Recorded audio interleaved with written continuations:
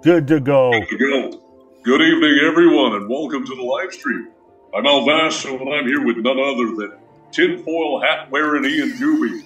And I love the hat, Ian, by the way. Love the pot. Love the pot.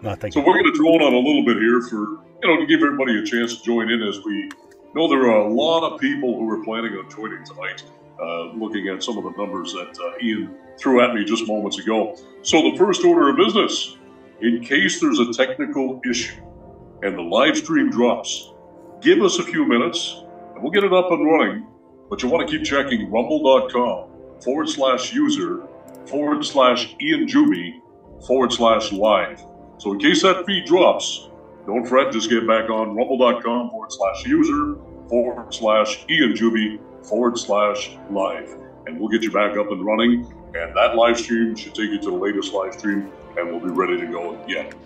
Now, it also needs to be mentioned that the views expressed in this live stream are those of the participants and not necessarily those of Core Ottawa. Little disclaimer. And by the way, Ian, speaking of hats and you, and how are things? How you doing? I'm doing okay. It's been, oh my goodness, it's been a while, a few months. But I'm excited about this. I'm looking forward to this. That's great. That's great. And also, by the way, please note that we'll be going to the chats on Rumble quite a bit tonight. So please keep the comments respectful. And if you wish to support the channel and future live streams like this one, Rumble has a YouTube equivalent of Super Chats. If you know anything about the YouTube Super Chats, Rumble has the equivalent called Super Chats. Now, Rumble Rants, where you can give a tip and get your comment and question highlighted. If it's your first time, let's say, giving a tip, for example, you have to fill out a payment info section. But the larger the tip, the longer your comment stays highlighted and at the top of the chats. So if you want to consider giving a Rumble Super Chat, now's the time you can chime in there.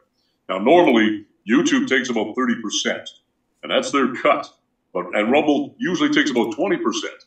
But apparently for the rest of 2023, which is phenomenal because we're still only in May, 100% of the tips given through Rumble Rants goes directly to the creator. So click on the $sign, and if you want to make a Rumble Rant, get your question or comment highlighted, and we'll do our best to give priority to the rants. What do you think? Well, give me 1 second. Thanks, everyone, for coming, by the way. We're juggling a lot here. My camera died literally 25 minutes. My old faithful camera that's like 12 years old died about 25 minutes before we started the live stream. So I'm still juggling a lot of stuff before we were able to do anything. Give me 1 second. So I hope you're doing that, I'll tell you what. Let's talk a little bit about the support. So the support encourages the production of other kind of future live streams on controversial topics, like one of them, the alleged global warming. Yes. Yeah, we love the global warming one. Yes. So we've got mathematician Alan Montgomery, and he's in line to join us for one of them. Yeah, I didn't tell him that yet. Oh, I just did. You want to stick around for that? It's going to be a good one. Mm-hmm. So I got a question for you. Mm-hmm. All right. So what about chemtrails? Are we touching on chemtrails? So we probably won't today, but we should. That'll be hopefully one of the upcoming podcasts. I hadn't talked to you about this yet either, because we've both been going crazy. And just a little bit. Yeah, so I is this where the event is? Okay, I'm just checking the comments. But yes, chemtrails, we should deal with that as well in another podcast. Also, now you remember our podcast we did on Bill C-11, which sadly C-11 has now come into effect.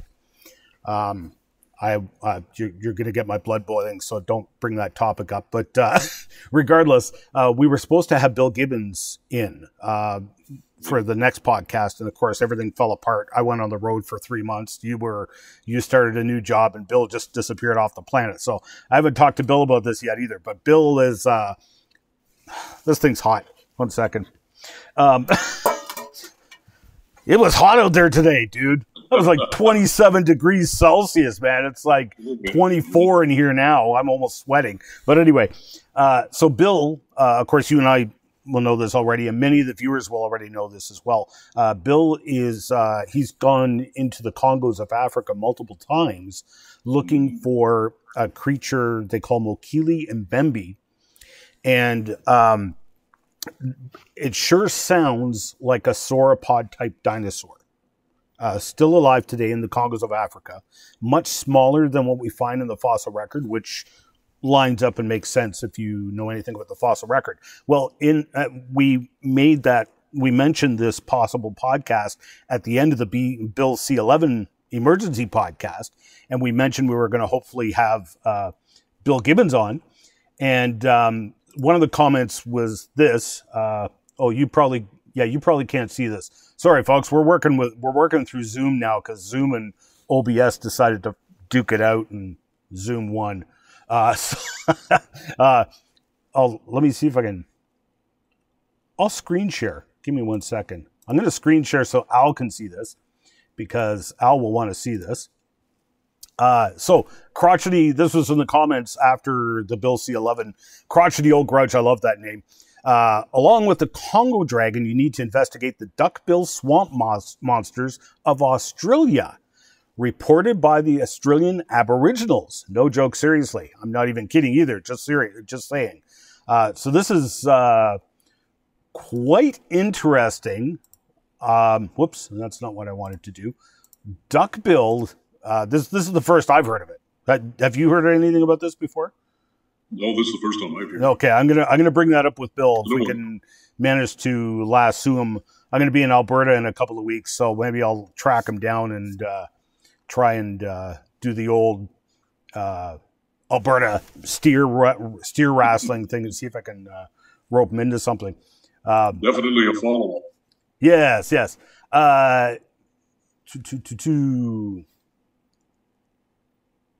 Okay, so that was all we had about that. And I am going to mention this again. I'll already mentioned it. In case something goes wrong and we lose connection, please just be patient with us. We will try and get back online. Just go to this link here. Go to this link, rumble.com/user/Ian Juby, my name, all one word, /live. And that will take you to whatever stream is running at that point in time. And because I know we had a writer's room workshop that we did a couple weeks ago was fantastic. And 7 minutes in, I'm explaining what we're all going to do, and we got like a lot of people in the room, and my computer blue screen of death. So if something bad happens, just we'll try and get back online ASAP, and that's how you find us. And also, again, the for whatever reason, Rumble's doing this promotion now. So super chats, not super chats, the Rumble rants, 100% of that goes to the production of the podcast. Rumble isn't even taking a cut. So Al, I want to ask you why you're here, why we're doing this. Now, why are we doing this? You want me to start, or do you want to start? Well, either or. I could just touch base quickly. I can tell you honestly that through my social media feeds, I'm being inundated with people talking about flat Earth, flat versus globe. Yep. Showing all kinds of experiments and observations, and home experiments, and people out in the field doing them, and so on. And it's become such a hot topic that I think in our discussions, you and I, we decided, hey, let's go for it. Let's see where this takes us. Yeah, and that's exactly what happened on my end too. In particular, the past month, I mean, I've been dealing with the topic sort of indirectly for years. I mean, it must have been 12 or 13 years ago. I was on Paul Arthur's show on Miracle Channel here, and I warned him in advance. I said, you watch, when we go to the phones, someone will bring up the flat Earth. Sure enough, just bright as rain, there it was. Incredible. Yeah, so I mean, it's been around for a while and a growing topic. And unfortunately, no matter what we do, no matter what we say, we are going to confront somebody's worldview somewhere, whether we support it or refute it. Doesn't matter. So I'm not going to apologize for that. I am going to apologize that I make people feel uncomfortable, because it does not matter whether we support it or refute it. Someone's worldview is going to get confronted, and I had to get my worldview confronted a few times. We'll probably have to get it confronted a few more times before I leave Earth, and it's a good thing. It's not comfortable, and I want to come to everybody like really humble about this. I'm not arrogant about this. I'm not calling the flat earthers stupid. On the contrary, I think the reason they're even here is because they are smart and they are asking questions, and I want to support that, if anything, for me personally. Anyway, it's just, for instance, and somebody brought it up in the chats already. Let's see if it will comment. Oh, yes, there it is right there. Breaking Babylon. Thanks for coming, by the way, Breaking Babylon. Breaking Babylon had asked, said, just show us the curve, and that's all you need to show us. Well, I don't think that's good enough, honestly. I think what I want to do is I would like you to see the curve for yourself. That's what I want. And so what we're going to do, we're not just going to show you the curve. I'm going to show you how you can see the curve for yourself. I think that's much, much better. And I noticed you also shared this video on YouTube, which a friend of mine on Facebook had already shared with me. I won't play it. And I don't want to, because it's just Neil deGrasse Tyson. And frankly, he was being rather condescending, to be honest. I'm not a big fan of deGrasse Tyson to begin with. And to have him basically belittling the flat earthers like he was, that, first of all, that turns me off. That doesn't make me a happy camper at all. So for that reason alone, I wouldn't play his video. But then this video in particular, all it did was it took a deGrasse Tyson quote, which was very belittling, and just put it on a loop. Oh, it's perfectly flat, perfect. It was pointless, right? So, I mean, no offense. It's just, I wouldn't play that video for multiple reasons. One of them being, this guy was belittling my friends. Yes, I disagree with the flat earth, but these are my friends he's talking about here. You know, I will show some respect. I mean, come on. They're asking legit questions. So, and you know, some of it comes down to just mutual respect, whether or not you agree on a worldview or whatever the case may be, or whatever the side of the coin you're on. It really just comes down to respect, mutual respect. And I think whether we agree or we disagree, as long as we agree to disagree and do it amicably, then, you know, it's great debate and it's great discussion. Mm-hmm.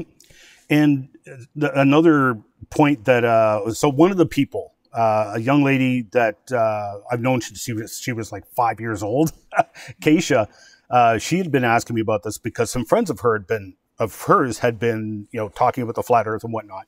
And she asked me my views and opinions on it. And I shared them. And she just wrote back. She was saying, you know, I think a lot of these people are really skeptical now, which is a good thing. It's a really good thing.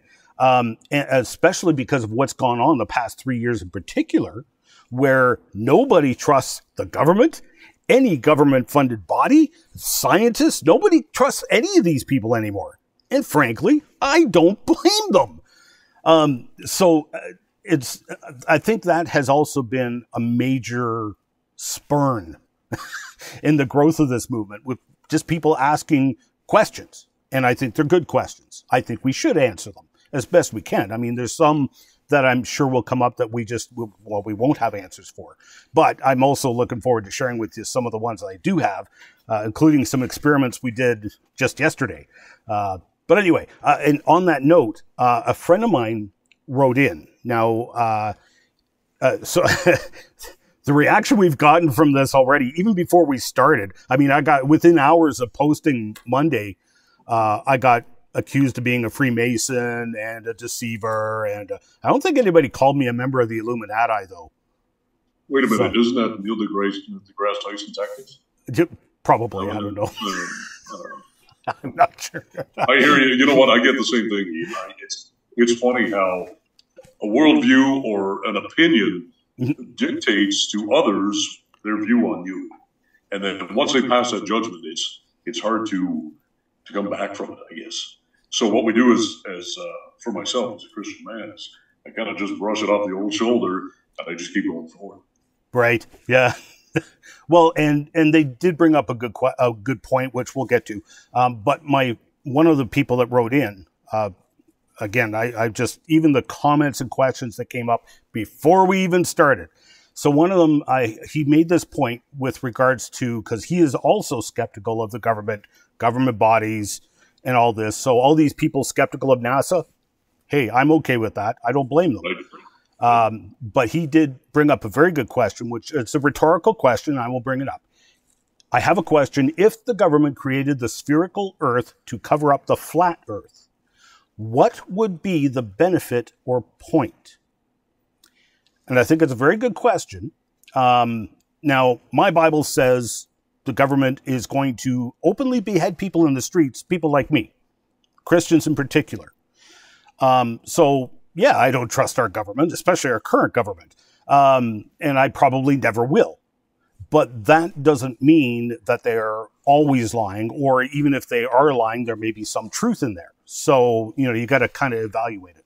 So the way I'm going to approach this today, I know you've got a bunch of stuff on the biblical perspective there, Al. And I'm looking forward to hearing what you have to say. But how I'm going to do this, first of all, I'm going to be going to the chats as much as possible. Yeah, I know. We keep seeing color bars on your feed, Ian. Yeah, thank you. And Breaking Babylon keeps asking, just show us the curve, which means no one has ever seen the curve. Actually, and like I said, I think we should do better than that. It's not just I'm going to show you the curve. I want to show you how you can see the curve for yourself.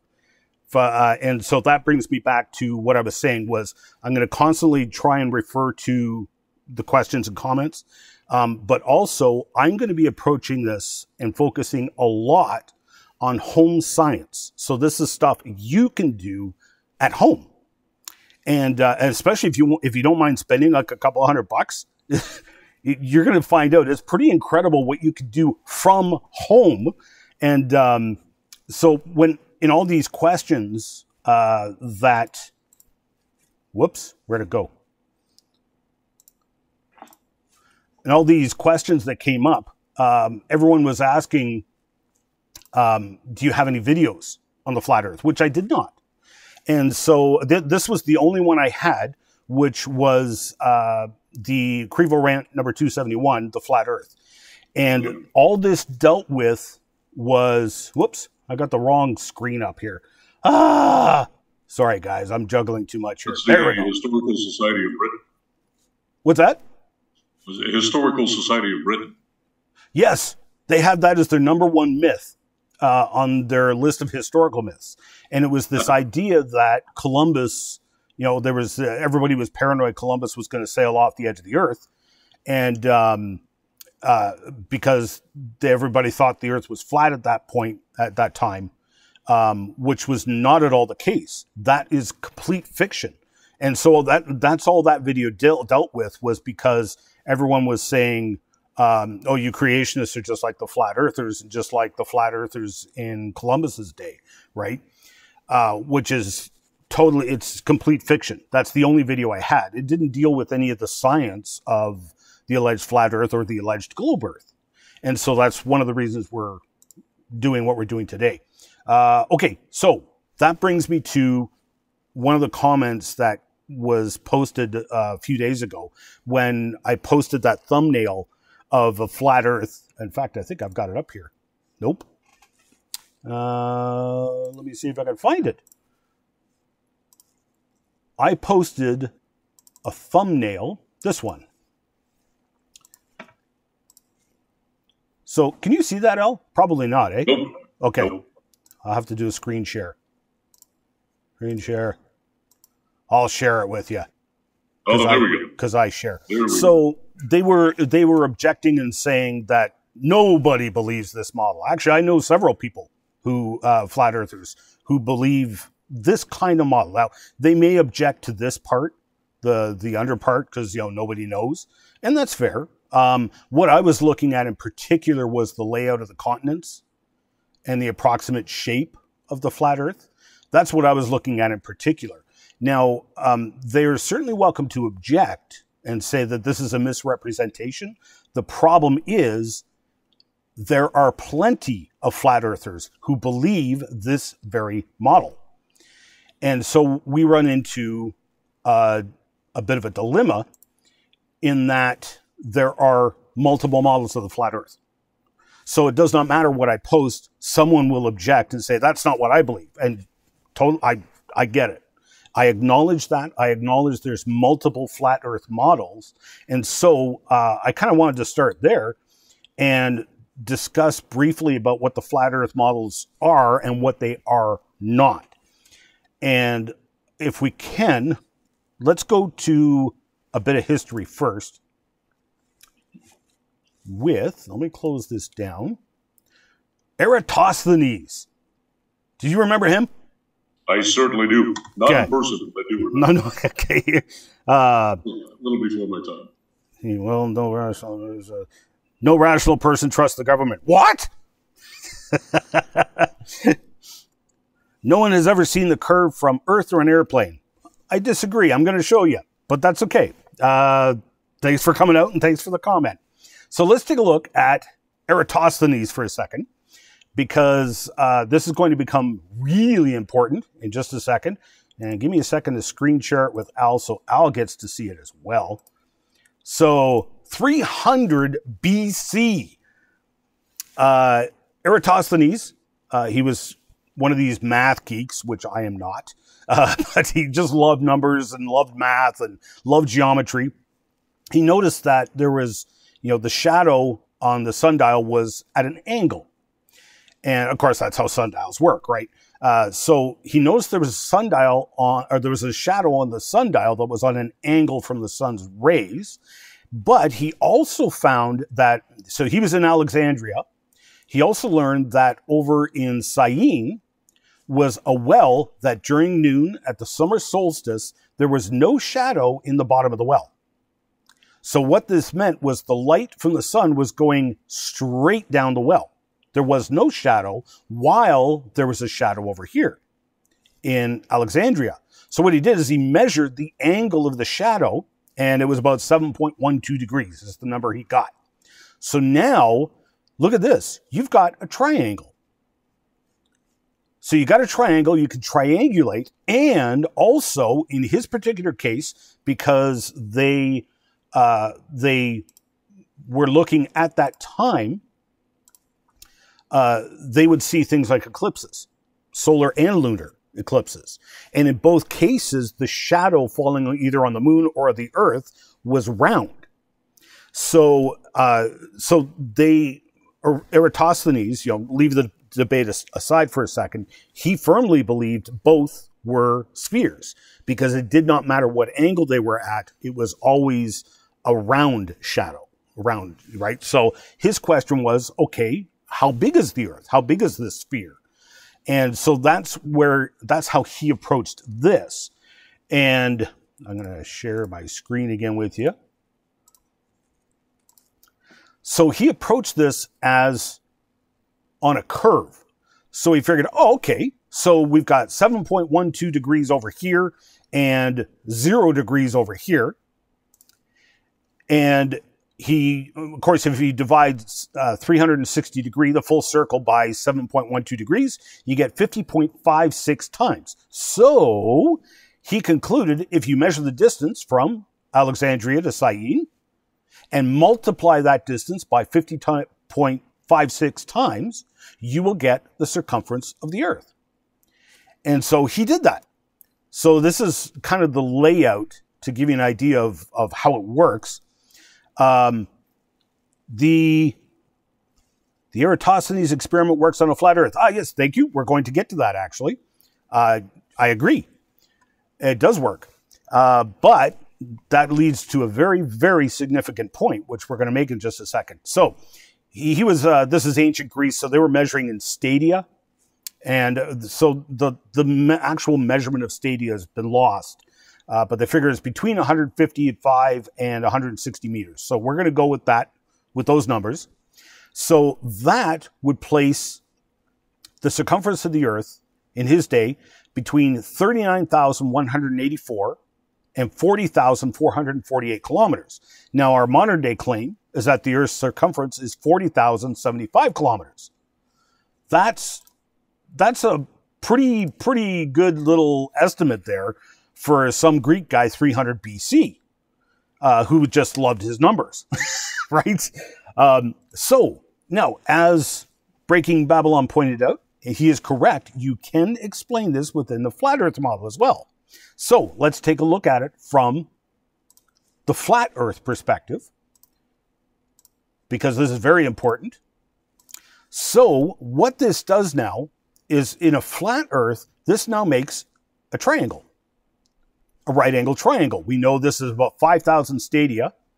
And the reason we know that, this is kind of fascinating. There was guys whose job it was to measure long distances. And that was their profession. That was what they did for a living. So these people actually measured out the distance between Alexandria and Syene. And that's how he got this number. So we know that the angle here is 7.12 degrees. We know the bottom of the triangle is 5,000 stadia wide. We know this is a right angle. So it's pretty simple math, just simple triangulation. So that would mean we can now calculate the altitude of the sun, because we can calculate this side of the triangle. So that would mean the sun would be 40,028 stadia at altitude. So roughly between 6,200 and 6,400 kilometers in elevation, or 3,877 to just a little over 4,000 miles. Now, those numbers are seriously important for a couple of reasons. So when we take a look in the writings of the flat Earth advocates, for example, okay, so there's our number that we came up with, which you guys can do this all at home. Samuel Birley Rowbotham. So he was going under the pen name Parallax when he wrote Zetetic Astronomy back in 1881. And he wrote, hence, it is demonstrable that the distance of the sun over that part of the Earth to which it is vertical is only 700 statute miles. So in other words, he is, according to his math, the sun is only 700 miles at altitude. And Eric Dubay, in writing the Flat Earth Conspiracy in 2014, he estimated 3,000 miles altitude. Now, I'm okay with any one of those numbers you want to use. I personally don't care. The only point I want to make here is that all of these numbers are exceedingly small compared to what NASA or the globe Earth theorists claim, which is that the sun is about 93 million miles away. So the difference between, let's go with 3,000 miles, just because that's a good number, and compare that with 93 million miles. We're talking a difference of a factor of 31,000 times. So all I'm saying is that you just have to get close. You have such a monstrous margin of error here that there's a number of experiments you could do, and all you have to do is get close. You could be off by 400 or 500% on your numbers and still be able to determine whether the Earth is flat or a sphere. So let's take a look at that. Now, okay, one second, let me go to the comments. Okay, I don't see any new comments. Okay, so okay, my point there being the flat Earth theorists don't even have to agree on the altitude of the sun. But I think if you guys could chime in the chats, please, those of you who are flat Earth believers, is that number fair? Say 3,000 miles. Is that an okay number, or do you want to make it 4 times that much. I don't care. But just, you know, is that an okay number to work with? And are you okay with... Just to chime in real quickly, and I think the consensus that I'm hearing as I do more research and listen to more flat earthers is they hover around the 3,000. Less than the 4, even though that's, you know, marginal or whatever, but I'm hearing 3,000, 3,200. But let's give them 3,000 to 4,000. It seems to be the predominating consensus among flat earthers from my perspective, from my research. Now, again, if they want to chime in on the chats, I think that'd be great. We can get their point of view directly from them. Yeah, and I see that Breaking Babylon agrees that's fair. 1 second here. I've lost my images. I've got like 15 different programs open right now. Here we go. Okay, this is the one. Just before we get to that, I'm going to remind everybody, once again, if it goes the feed, there's no worries, no time to fret. Just join us again on rumble.com /user/Ian Juby /live, and it'll take you right back to the most recent chat. Thank you very much. We got to keep reminding that because some people are joining. Thank you. I'm glad you remembered. Okay, so what I'm going to do, I'm going to go through a few different models because a couple of people on Gab objected when I used this image, which really I wasn't trying to make a statement with this, but they did have a point which I have to agree with. And that is, you know, for some of the flat earth advocates will not like this model. They will say adamantly, this does not represent what I believe. And I'm fair with that. I'm okay with that.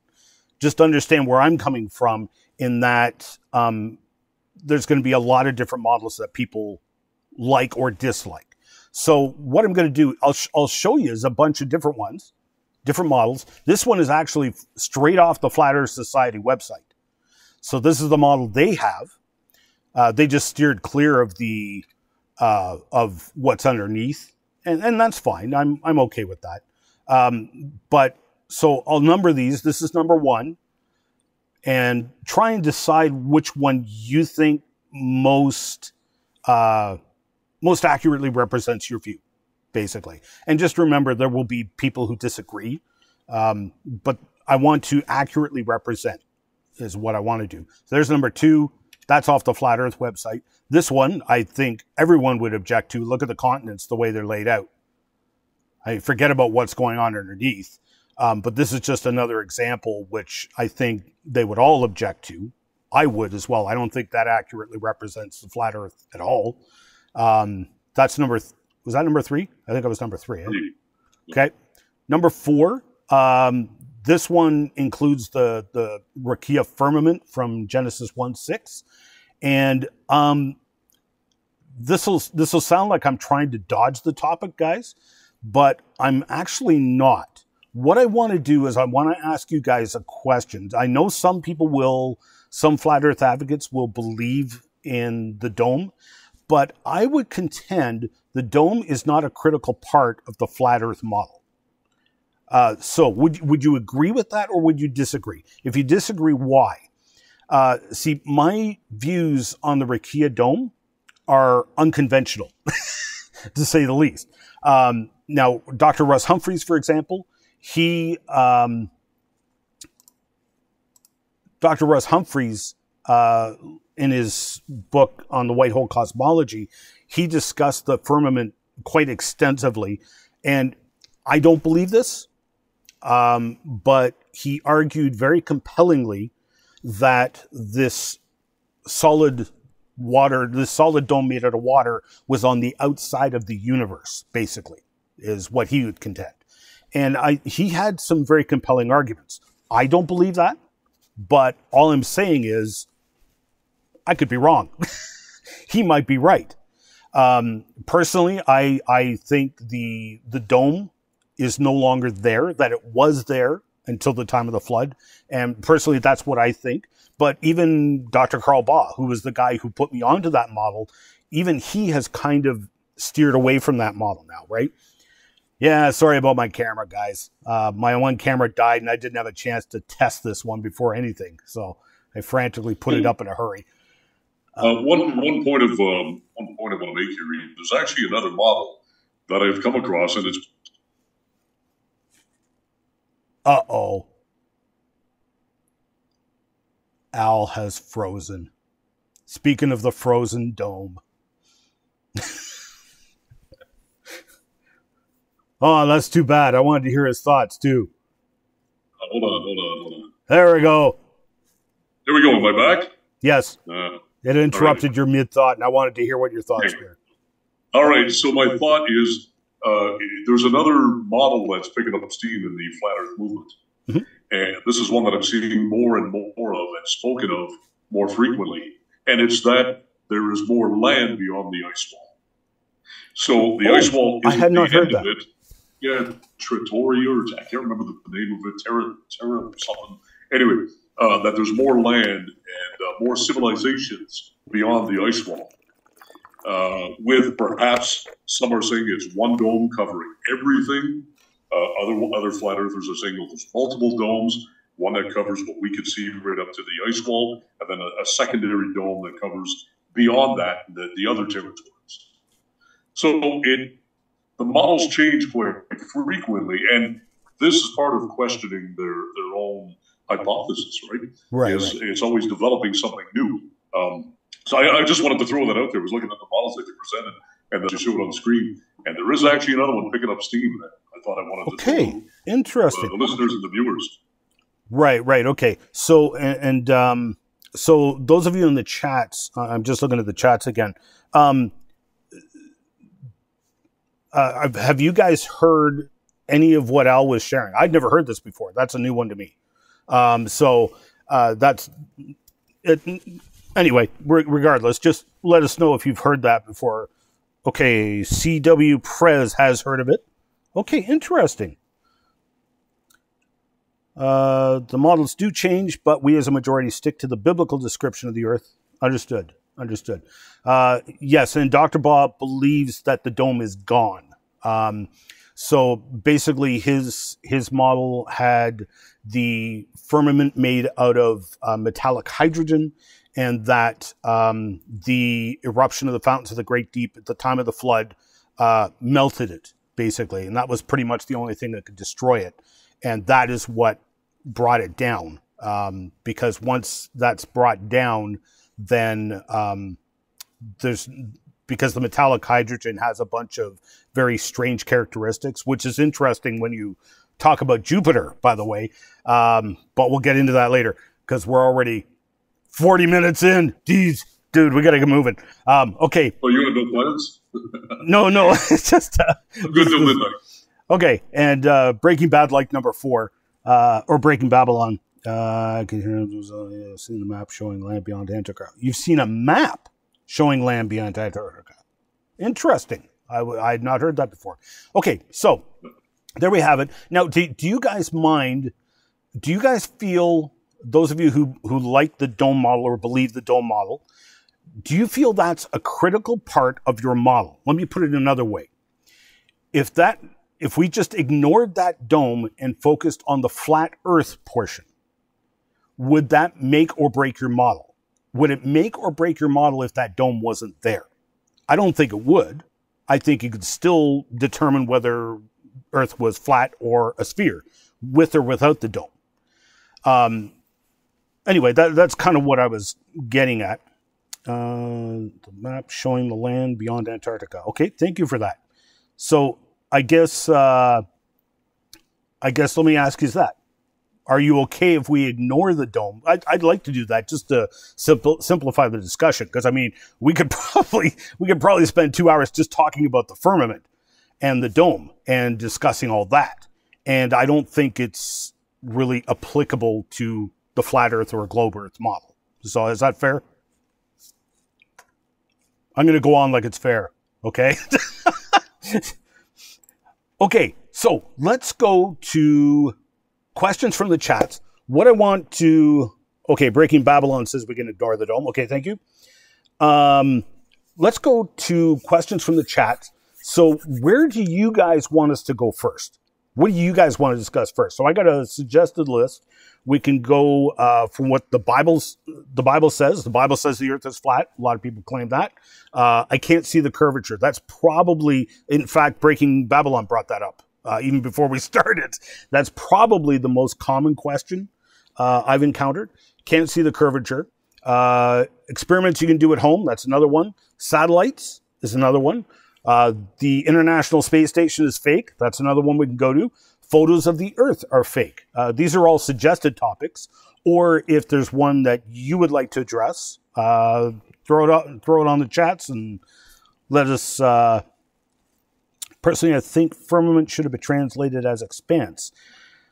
Yeah, and it's complicated because there's actually, like Dr. Walt Brown has contended that there's actually two firmaments. One is the crust of the Earth, and the other is this firmament in, surrounding the Earth or surrounding the universe, whichever one you want to argue. And again, I don't necessarily believe that, but he had some really good arguments for that. So it's complicated. Like I said, we could spend a lot of time just discussing that, and we're here for the flat Earth now. So let's juxtapose Isaiah 40:22 and Isaiah 22:18 regarding circle and ball. Okay, personally, I think expanse. Let me just one. Hi, Ian. Do you believe in the flat Earth? I don't, but I have a lot of friends who do, and some of them are here. One of the firmament verses in Genesis with water above and water below refers to the land masses, terra firma. Bob Enyart goes into a good detail on Walt Brown's hydroplate theory. Yes, he goes into that a lot. Yes. Okay. Al, do you have a preference? Nobody seems to have a preference. Oh, I didn't know you were putting me on the spot here. I'm chomping at the bit. So, I know what I want to talk about. Well, there are many, and let's start with the space station. The space station. Okay. Yeah. Okay. So the ISS is fake. This is a common one. What I'm going to show you guys here. First, I will show you the pictures. I actually took pictures of the International Space Station just the other day, and this is something you guys can do at home. And you'll notice that almost everything I do today, I'm specifically trying to leave NASA out of the picture. You don't trust them? That's okay. We're not going to use GPS. We're not going to use NASA. We're going to try and use technology available to us that we can back up or verify ourselves from home as much as possible. Now, you still have to, in this particular case, you still need to look up the numbers. There's one picture. That's not the picture I'm looking for. Where did my picture go? I'm proud of that picture. I want to show you guys that picture. Ah, I'm so sad, Al. I can't find my picture. I have too many images and stuff. And well, we could jump to a different topic. No. Go back to ISS. No. Okay. Well, I mean, this is one, but it's not. You know what? Okay, 1 second. Give me 1 second, folks. I will find this. I thought I copied it over into the other folder. Apparently, I did not. Core. So while you're looking for it, I can talk about. There's a local photographer here where I live who recently on one of his social media sites posted a picture of the ISS, and he used a mapping system, an app, to be able to track where it's going to be and when it's going to be present in the skies and so on. So he focused his telescope, and it's very clear in the image, and it's his image from his telescope camera. It isn't one that he downloaded from online. He has a motorized telescope and everything else. It was very clear. For me, it's you would have to. What would you have to do to falsify that live image? What would be the parameters? I think it'd be astronomical. Well, and let's take it one step further. Let's show everybody how they can do that for themselves. Because Sorry, go ahead. Oh, I thought you were saying something. Nope. Okay, I will share the screen so you can see this as well. Even though you've seen this, give you some time to see if you get. Okay. Yeah, you're buffering bad now. So my camera's dying and you're buffering. Oh, makes me sad. Okay, so this was a picture I took the other night. There is the International Space Station right there. You can see the solar panels, the main body, the other solar array, which is on an angle to the first one. This passed in front of the moon from about here to here. It took about 1.3 seconds. I was actually videotaping it. And so I'm going to show you how you can do this yourself. And I'll give you a couple of tips as well to make it better. First of all, turn up your frame rate. I had my frame rate way too low. This was only the second time I attempted this. The first time I attempted this was back in 2019, and this is in front of the sun. So even here, you can still, in my horrible pixels, you can still make out details. And I actually saw this on the screen when it passed.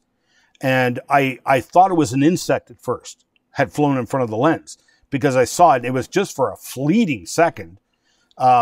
This is actually taken through a piece of aluminum foil. So it's not exactly optical grade, to say the least, okay? And I just have my video camera looking through, you know, those Mylar emergency blankets. That's what I use for my solar viewers. If I want to take a picture of the sun or look at the sun, I just look through a layer of that. And that's what I did here. And it's not exactly optical grade, and I had never done this before, so I didn't even know if I was going to catch it or not. And I did. I caught it for 2 frames, actually. Whoops. That was... But it looks like you can almost make out the solar arrays.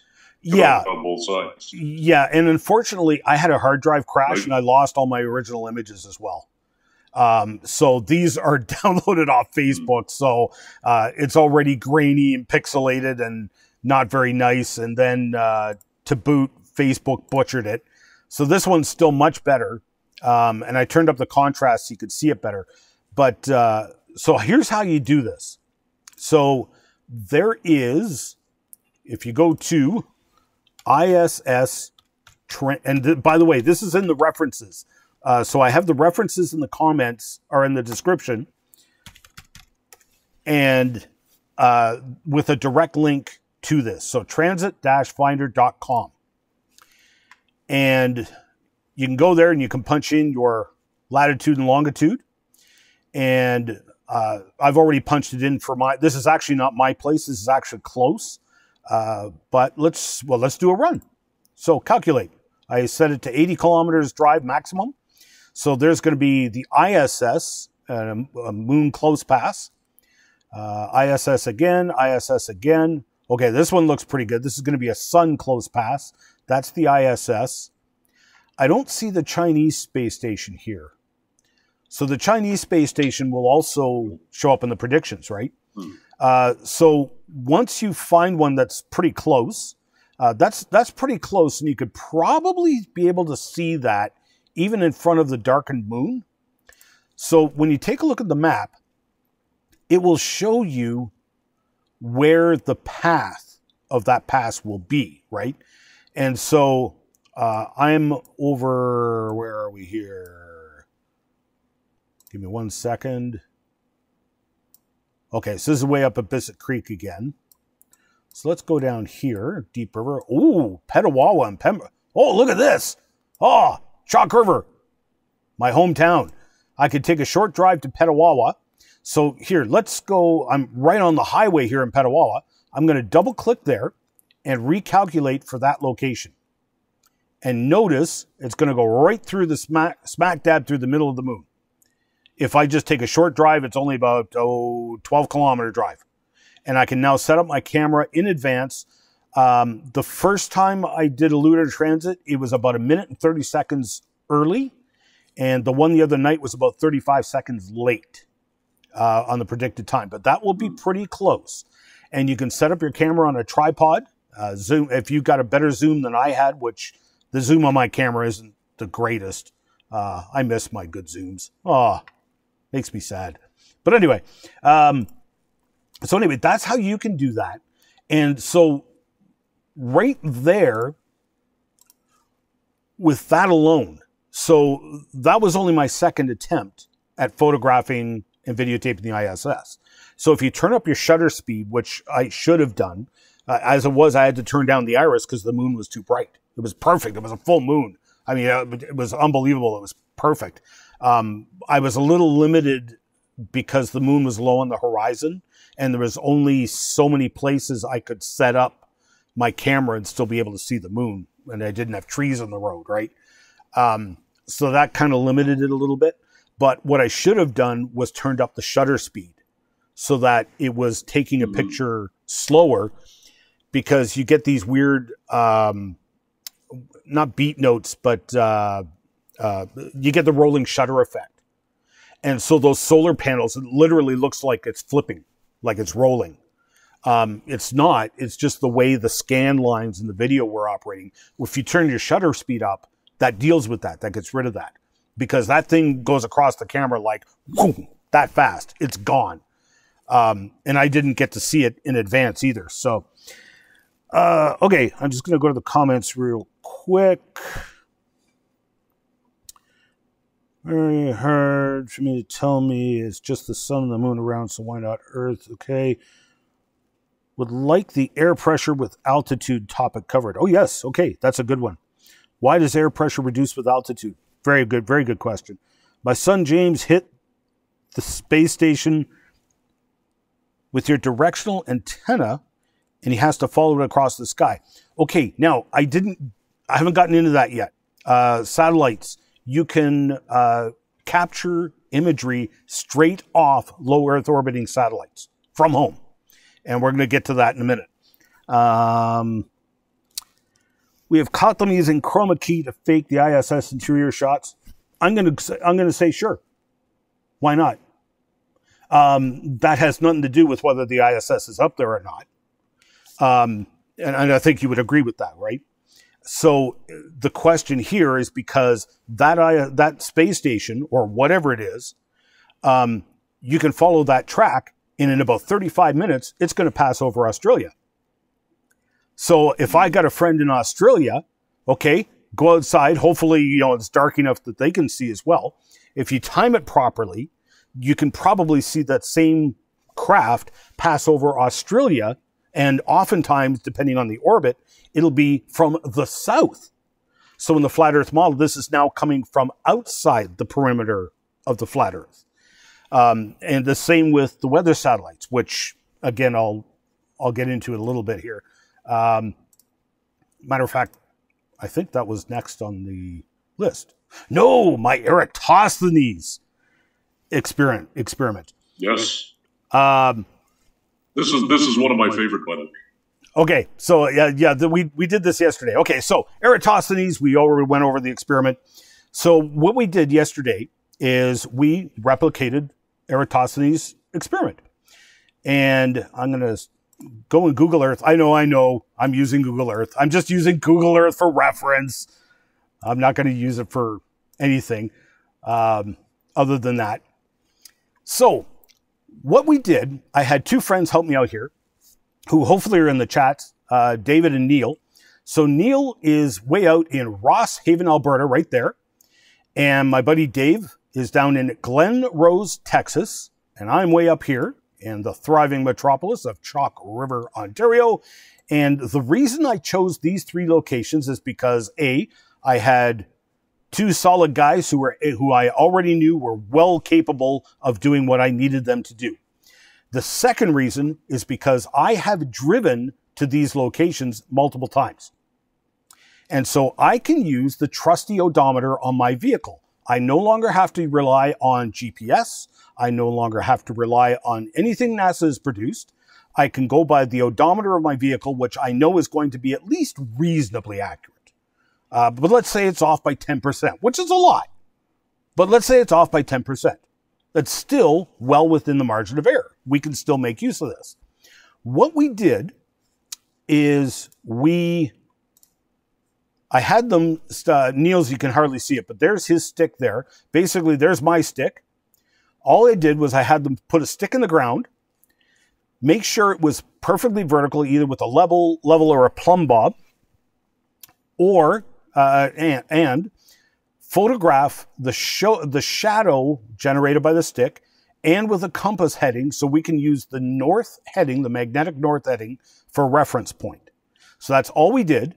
And we literally had a three-way call. Now, Dave's set up, you can see it's pretty dark here. You can barely see a shadow from his tripod because he had heavy cloud cover.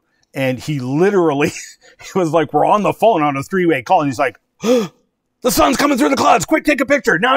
So we're all taking a picture at that exact moment. We took our pictures within seconds of each other. So now you can see Neil's shadow here. So, there's Neil's compass. By the way, look at this. I don't know how well you can see this because it's a pretty grainy picture. See the red needle on the compass? So I'm looking at this and I'm trying to do all the math and everything. Neil, something's wrong here. I think the compass is backwards. He's like, oh yeah, it is. Manufacturer's defect. They painted the south point black or red and the north point black. I'm like, what? What? Who does that? Anyway. So we figured it out anyway. So now what we have is we have the height of the post, the length of the shadow, the angle of the shadow relative to the bearing, the north bearing, and we have it on 3 different locations that are thousands of kilometers apart. And what I did was I then brought them into Blender 3D. So Blender, you can do all this from home. And I strongly encourage you guys to do this because first of all, it's fun. Secondly, it's science. It's cool. You can do it from home. You can do it with your friends. And you can see here, I've got the map. I marked on the map overlay just the 3 red dots approximately where we were just to make it easier to place the vectors. Because now all I'm going to do is in Blender 3D, which is a free program, that you can download and use. And by the way, this Blender file that I'm sharing with you right now is available in the downloads on Dropbox. I've got the link in the description. And so the link is in the description. You can download this and take a look at it yourself. So here's the 3 points.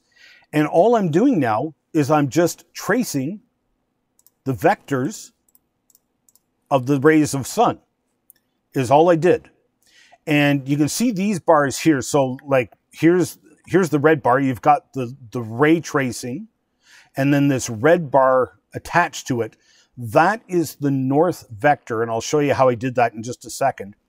But I use those so that I lock these 2 together and then I can rotate them together to align the ray trace with the North Pole.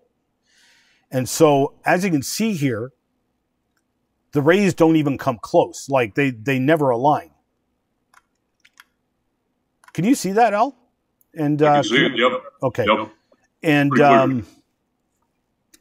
And I hope you guys can see this because, and I know in the live stream it's going to kind of glitch everything. Hopefully you can see this. So you pretty much have to do this in a 3D program, or alternatively, you could literally build your own flat Earth model in like real life and build these vectors and everything and do it in real life. Now, let's take those exact same vectors and put them on a globe Earth. So these are to scale. So that is, you can see the scale up here. 45, so I've got it, 1 meter equals about 1,000 meters. Or 1,000 kilometers, sorry. So that's the radius, which is basically the circumference of the Earth. And you can see the globe here. I've got it. That's the radius, by the way, not the diameter. So the radius is 12,700 kilometers. And when you put them on the globe, there's a little bit of error. But you can see they're basically pointing straight out from the surface, all at a very, very distant point. So this is very, very clear proof that the sun is very, very far away. Now, you want to put numbers on it? Well, I don't know. But if I were to say, let's take a look at the flat Earth map for a second. Let's say we've got some error here, and this one actually crosses this one right here. Well, I've already measured it. Let's see, not that one, this one here. So let's say that that pinpoints the sun at that elevation. That would be 1,300 kilometers. So did I get that? Am I looking at the right one? Oh, no. 2,600, sorry. 2,600 kilometers. So literally, I've driven farther across Canada than the altitude of the sun would be on that one. If you want to go to this one, even though the lines don't cross, let's say they do. Let's say that, whoops. Let's say there's error there in our measurements, because they were pretty crude. I agree. Even then, oh, I got to select it. That's why. This would be less than 10,000 kilometers. So literally, I've driven farther in Canada than the altitude of that the sun would be there. Literally. So this is all downloadable. You guys can download it off Dropbox, and I'll show you what I did here.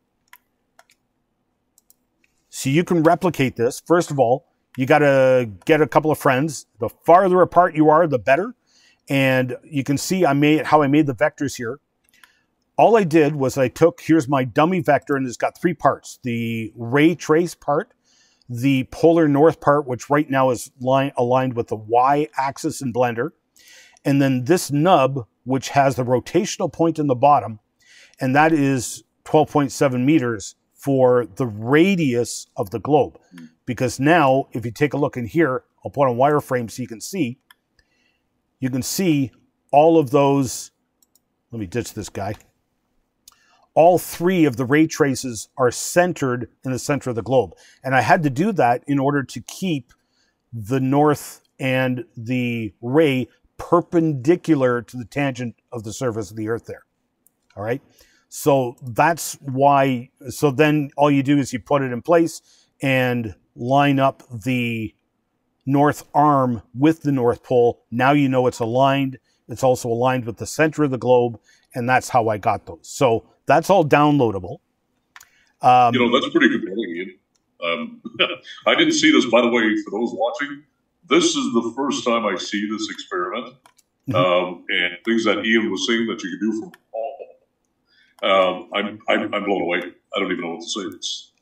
That's really impressive. Yeah, it turned out better than I thought it would, to be honest. Whoops, got to stop sharing. There we go. That's amazing. Yes. Okay. So we did have fun with that, and I really appreciate it. Thank you, Neil and Dave. If you're on here, thank you very much, because these guys did a bang up job. I did have to take magnetic deviation into account, by the way. It was not as good, and the magnetic deviation, some might object to that, but let's stop. Again, this is stuff you can do at home. I can go into my backyard year after year, and I can look at my compass and say, okay, it points north here right now. Come back a year later, okay, it points here now.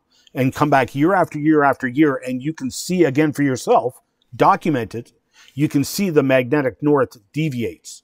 And so there's actually maps where people, that's their job. They keep track of that, right? So you had to take that into account. In Neil's location, so to give you an idea, Neil's location was plus 14 degrees to the west, and mine was negative 12. So that's how big a difference it was, right? Dave's position was plus 3, so it is a significant difference. You do have to take into account. Okay, so anyway, was that?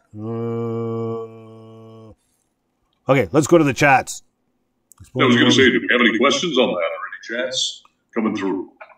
It says nothing to do with there being no curve. Okay, so the Breaking Babylon's just mentioning, the ISS has nothing to do with there being a curve.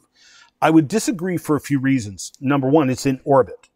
If it's in orbit and it goes around on one side of the planet and comes from the south in Australia, then in your flat Earth model, whoops, how does that work? Because you've got a satellite going, say, this direction. Where's it? It's going this way. I watched it. I tracked it. And now suddenly it's coming up over here. How does that work? If it's a polar orbiting satellite, it works on a globe Earth. It doesn't work on a flat Earth, right? So that's kind of what I was getting at. I was going to as well go to when we were discussing satellites. Oh, and there's the Blender file there, guys. So the link is in the description of the video. I did put it in, so the link is there, and you can download that file yourself and play with it or modify it with your own. If you do, and I do think you should, if you get a couple of friends or even one other friend. So this is taking Eratosthenes' experiment, but taking it to the max, right? And doing stuff that he could not do, or, whatever. Okay, let me see if I get... Well, I think the important thing is just taking a step back and talking about what you mentioned right at the very onset of this podcast is these are experiments you can do from home. You can do it yourself. You can do it with friends. You can do it with probably most of the equipment you already have in your home or garage, right? Yep. And the price of gas. The reason I emphasized that I drove to these locations, because if you're suspicious of NASA, all right, I'm okay with that. No GPS involved. I'm not using Google Earth. I'm not using Google Maps. I was using old printed maps, because most of those drives were before the days of MapQuest. So I mean, I'm using paper maps, and I can verify that my odometer more or less matched what was on the map. So that's how I was able to verify myself without any NASA involvement. I followed this map, and it takes me that distance to get to Glen Rose, and I made that trip many, many times. Interestingly, in the days of MapQuest, the starter days, I did a trip down there with a couple of friends, and we took a different route. We went through Niagara Falls instead of through Detroit, and it added hours to the trip. Hours. This was not a small difference. Yeah. And it was Neil, actually, the guy that it went down with, who pointed out, it was because of the curvature of the Earth. And that's what it was, because when you're looking at a flat map, you're like, this is the most direct route. Clearly, we should go that way. But no, it was because you had to go predominantly west first, then south. Anyway, so with regards to satellites. So again, here's something else you can do at home, and I strongly encourage it. I'll share it with you, so you get to see this too, Al. So you can go outside and you can watch satellites pass overhead. So, okay, we've been at this for an hour and 10 minutes. Okay, we're not doing too bad for time. We did say we'd keep it under 5 hours, right? Yes. Okay, cool. As long as it watched out the people viewing can stick around for 6 hours. Right. Yes. So you can watch satellites go across the sky. And like I said, you can track them. You can use that. There's tons of predictors out there. All you need is the satellite data. And you could do one of two things. You can do what I did here and just track it across the sky. This is just a random satellite that I sampled. It passed about 153 degrees of view from when it first appeared and when it disappeared. So and it took about 7 minutes and 25 seconds to make that pass. Mm-hmm. Now, I brought this up with a flat Earth friend of mine like 10 years ago, and I brought up weather satellites because you can pick these up, which I'll explain in a second. You can pick up the signals from these at home with a $30 piece of gear you can order offline. It's just it's a USB radio is what it is. And you can connect it to your computer and you can download and capture images straight off that weather satellite going over your house live from the satellite. Or you can stand outside, watch it pass overhead, and you can predict where it's going, and you can have a friend on another part of the planet who can also keep an eye open for that satellite, because now it's going to go over their house, because it is a globe Earth and it's polar orbiting satellites. So as the Earth rotates underneath the orbit of the satellite, it'll now pass over a different country very shortly. So in my case, now, when I brought all this up with my friend, he, oh, I have to stop the sharing. There we go. I brought all this up and I explained it to him. I even showed him, here, you can get an SDR dongle, software derived radio, or defined radio, sorry. And you can hook it up to an antenna, and you just look up the schedule for when the satellite's going overhead. You can be downloading inside, and if it's nighttime, you can go outside and you can watch the satellite go overhead. And I brought all this up and I said, now it's going to go over Australia. And his response was just simply, oh, well, that's just weather balloons. It was very frustrating because I spent a lot of time explaining it in simple manners, and he just wrote it all off with a non-answer.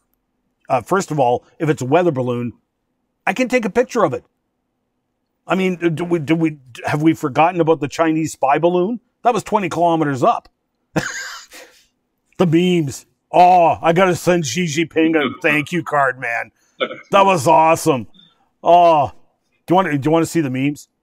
Yeah, let's do it. Okay. We got to. Oh, no. We've got another 3.5 hours to go. Do it. Let's see if we do it. We might as well entertain at the same time, right? Yes. That's right. Yes. The Chinese weather balloon, the Chinese spy balloon. Yes. Oh, I'll share it with you so you can see it. I've seen a few that are pretty cool. Okay. Well, you can see him again. But anyway, the Chinese spy balloon. So I mean, weather balloon, totally not for spying. This one, if you know anything about U.S. politics, that was funny. Man, that was funny. That's hilarious. Oh, yeah. I know a guy. Yeah, Department of Defense, who did absolutely nothing. Yep. Well, they sent a U-2 plane up to it eventually. Wolverines, yes. Anyway, okay. You guys are getting me off on tangents. Okay, so coming back to the satellites. Okay, so let's say it is a weather balloon. And let's say it's ridiculous altitude, like 40 kilometers up. Okay. Well, we can triangulate this. Okay. So we just break it down into triangles. If we put a right angle triangle here, I know that, because it was 153 degrees total, I just split it in half. I've got two triangles split in half, 76.5 degrees. And so that craft, whatever it was, transited 153 degrees of the sky in 7 minutes and 25 seconds. If that is at 40 kilometers altitude, then it's simple triangulation. You know that side of the triangle is 166.6 kilometers. That one is also, so for a grand total of 33.2 kilometers in 7 minutes and 25 seconds. That means it was at an average speed of 2,695 kilometers an hour. To give you an idea, the speed of sound, that's 2.2 Mach. Weather balloons or any kind of balloon does not travel at Mach 2.2. There's only 2 jet fighters I know of in the planet that'll go faster than that. And most of the jet fighters will not go that fast. They can't even keep up with it. So that's if it's at 40 kilometers, which, again, bear in mind, if it's any lower, you can take pictures of it. You can look at it and see, oh, that's not a balloon. But let's say it's 30 kilometers. Well, then the math works out to 2,000, a little over 2,000 kilometers an hour. Still supersonic. Still almost Mach 2. Even at 20 kilometers, the same altitude as the Chinese weather balloon. Even there, it's still, at that altitude, it would still have to go 1,300. It'd still have to fly supersonic in order to cover that much of the sky in that short a time frame, right? So these are all just frankly impossible things that absolutely rules out balloons. They're satellites. That's what they are. And they are in orbit around a globe Earth. Now, Breaking Babylon, before we even started, was saying, show me the curvature of the Earth. Again, here's something you can, if you got even a small budget, and this is something I'll be doing, this reminds me. Okay, I'm going to show you how to do this at home, okay? So there's a kid on YouTube, and he's just a kid. But you can launch high-altitude balloons from home. For under $200, you probably have to put in a notice to airmen, to let them know you're flying a high-altitude balloon. But this kid flew his balloon up to 100,000 feet. And someone mentioned the atmospheric density changes or pressure. And that is because basically the reason you have air pressure is because you've got all this air stacked on top of it, gravity pulling it down. And so the higher you go, the less air you have stacked on top. Think of it that way. The same idea as when you swim. You only go down 10 feet and your ears are already popping for the pressure. It's because you've got water stacked on top of you. Air is a fluid, so it's the exact same principle. But the reason I bring this up is because many people, including Breaking Babylon, that was his first question, show me the curve. And that, in fact, that is probably the most common question I get. If you show them pictures from high-altitude balloons or what was his name? Baumgartner, that jumped from which, oh, dude, that was intense. I was on the edge of my seat the whole time. I was like, it's funny you bring that one up because I just watched that one 3-4 days ago again. Oh yeah. Yep. So I mean, or you show them that one. The typical response is, "Oh, it's a fisheye lens," which is true, and yes, it does add a curve. However, there's a catch here. You cannot use that as to write it off. And here's why. So I'm going to show you screen captures. So the link for this video is, again, down in the description. And what I did was I grabbed screen captures. So here's the altitude down here. So he's only like 10,000 feet at this point. Unfortunately, when he launched, there was several layers of cloud cover. But notice, so remember, this is a camera taking a picture at about 10,000 feet. There is no curve visible, even in spite of the clouds. Now, okay, we're up here 35,000 feet, and there's a slight bit more curve. You're starting to see the curve. You have to get very high in order to be able to see the curve. The reason I'm bringing this up is because it's the same camera. Do you follow me there? Okay, so if it's not showing a curve at lower elevations, but it is at higher elevations, you can't say, oh, it's just the fisheye lens. I'm using the same camera, the same lens. So it's just at different altitudes. So, and this one here is a slight curve, but not much. Now we're getting up there. This is just before the balloon burst. And by the way, that's how they're designed. So if you do this from home, it's between $50 and $100, depending on the balloon you get, but they're actually calibrated to burst, and you actually program into the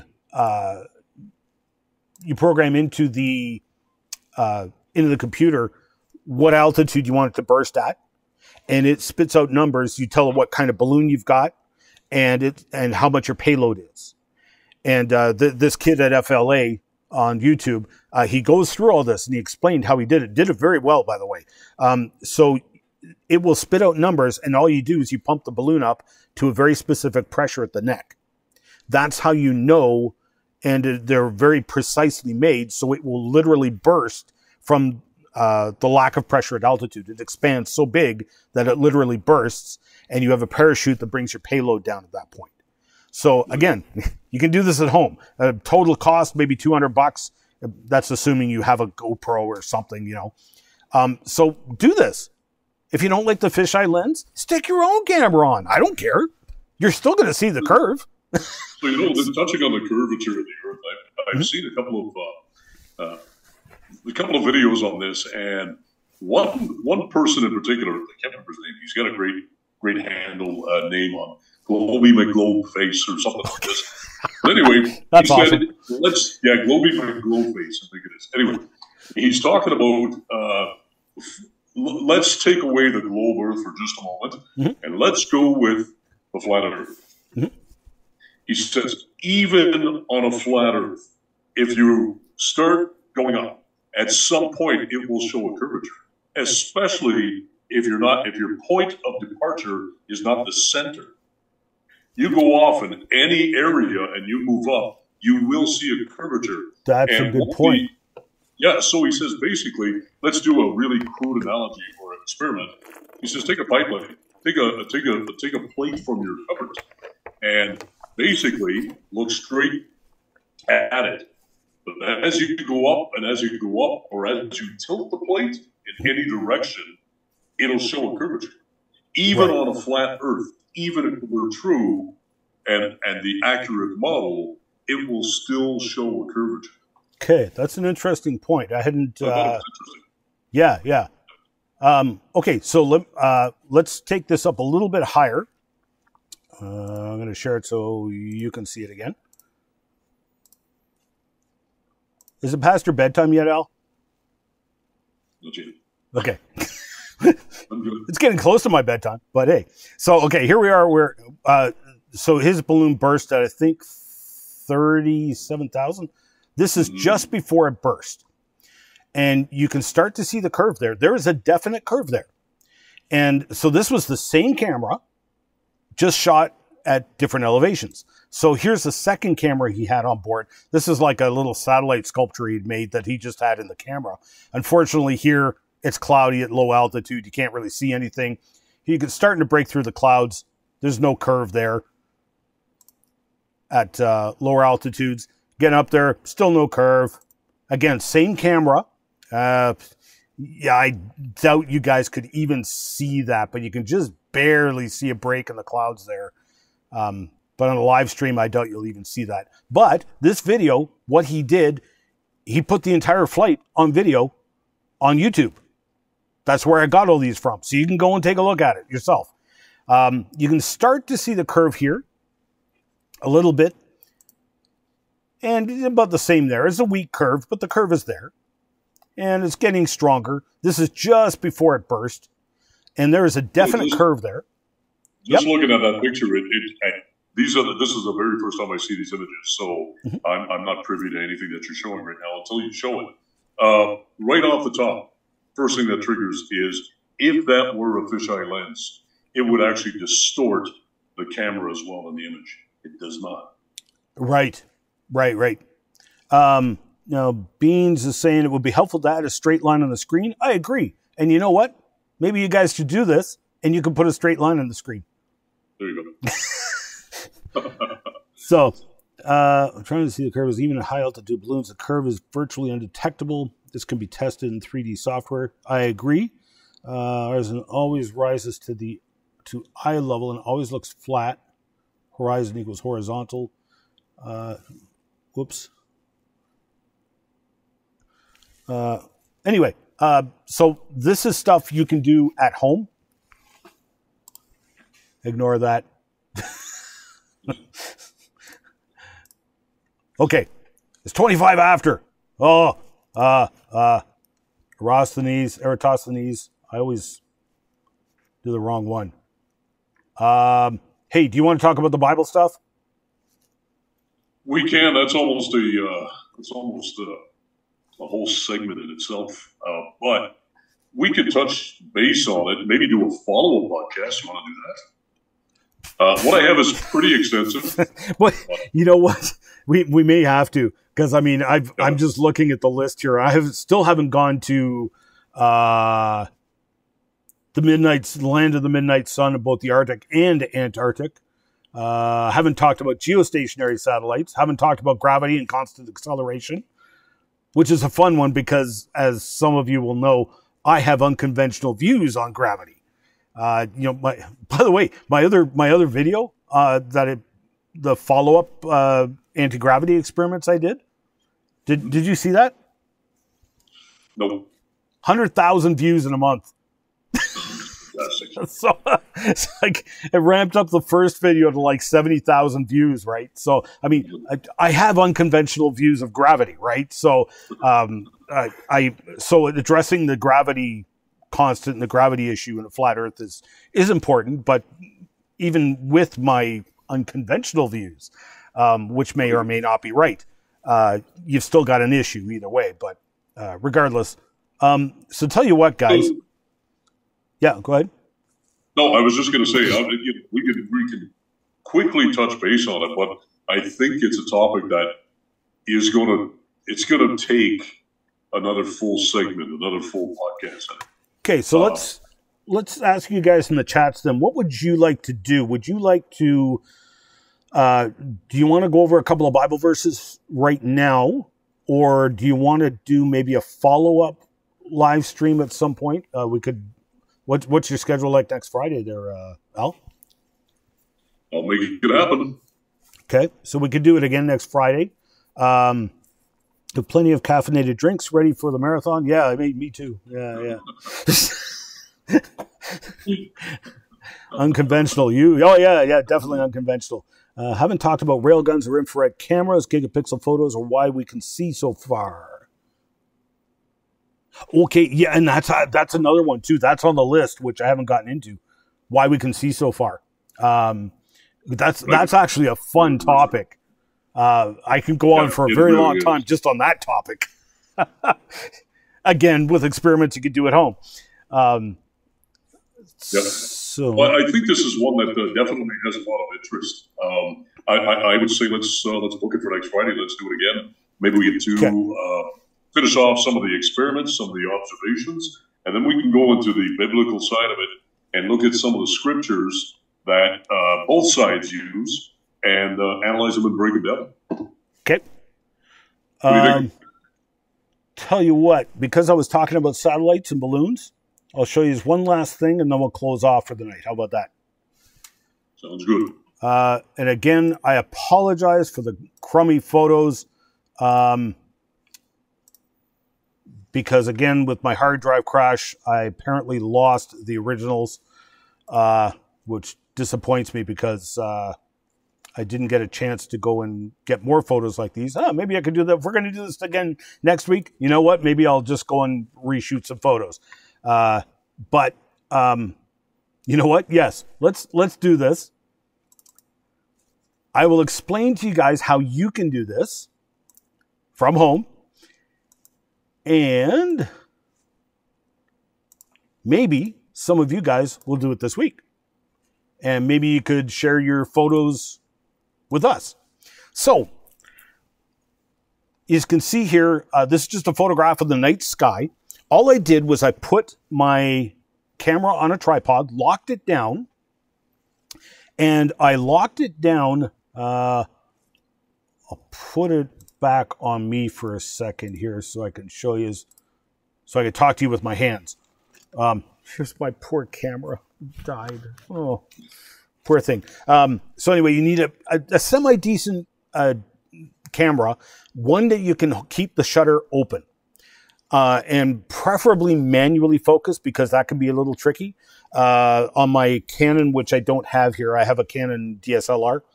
And so I was able to manually focus that on the stars. So I was able to get this shot. So basically, put it in your tripod. This axis, you want to orient it so it's pointed straight at the North Pole. That's all you care about. And as long as it's pointing to a dark patch in the sky, that's all you care about. What you want to do now is you want to lock it down, leave it, open the shutter, and let it run for at least 10 minutes. The longer, the better. But this is what you will get. Because I am looking out at the equator. And so the stars, because the stars are moving, they generate streaks in the images. However, on the equator are geosynchronous satellites. And they're very, very faint, but if you've got your shutter open for 10 minutes, look at them all. There's bunches of them here. There's a group of 3 right there. There's another 2 right there. There's one there, one there, one there, one there, one there. They are orbiting in synchronization with the Earth. And so they don't move. So they sit there in the field of view of the camera and just generate a brighter and brighter spot. There's another one down there, another one down there. And they're typically all along the equatorial plane, if you will. And so they rotate in time with Earth, which is why all the stars blur into lines, but the geostationary satellites do not.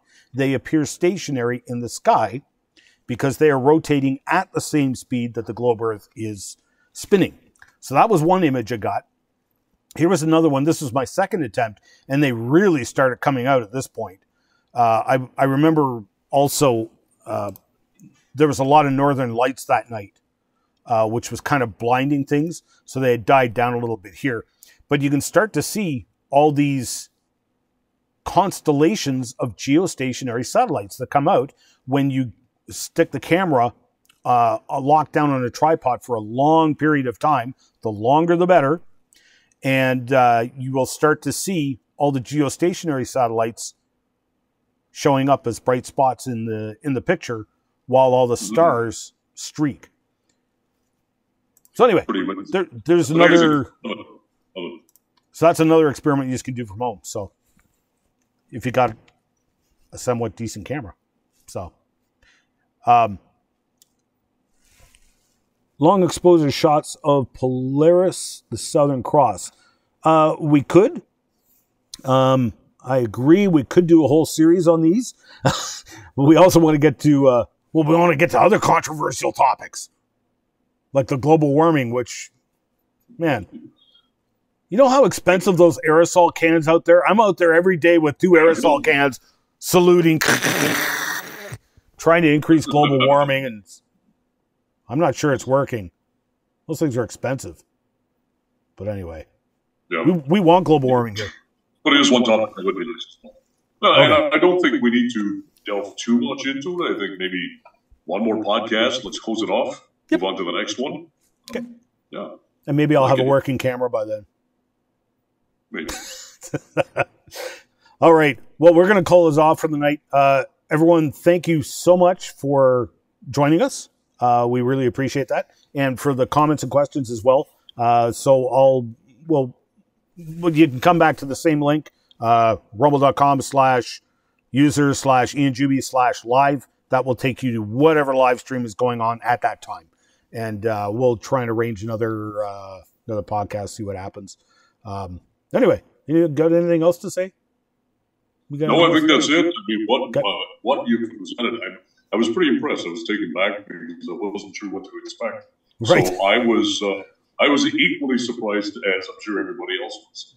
Pleasantly surprised at the experiments. So thanks for taking the time, Ian, as always. Good. Right on.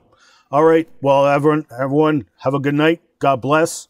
And we'll see us all on the flip side. We're signing off.